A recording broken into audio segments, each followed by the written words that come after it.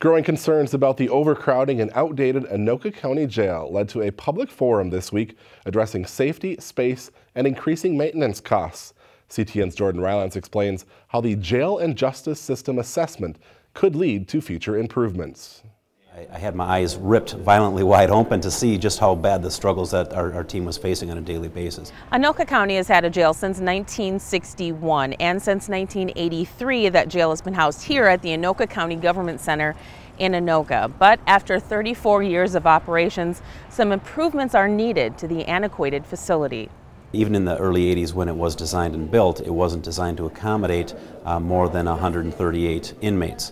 And currently we're housing about 238 inmates, and we're typically beyond capacity, so we're actually shipping our inmates out sometimes up to 4 other counties, which creates its own set of logistical challenges. For several years, the Anoka County Jail and Justice System has struggled with the efficient and safe processing of individuals due to facility design flaws.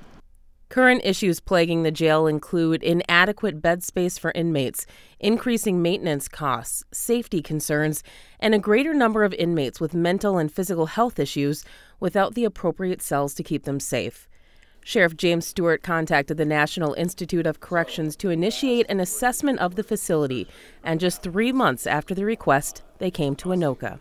The facility footprint is very difficult to work with, being that it's a rectangular footprint, and so the ability for them to do anything is a bit of a struggle. Landlocked and out of space, the downtown Anoka facility is running out of options. We've tried to make updates and make those upgrades in order to improve safety within the constraints of this current physical plant, but we also recognize that this plant is, again, very old, very outdated, and the year it was designed, it was an antiquated design. It's just never been designed to meet the needs, current or future, of Anoka County. For CTN Community Update, I'm Jordan Rylance.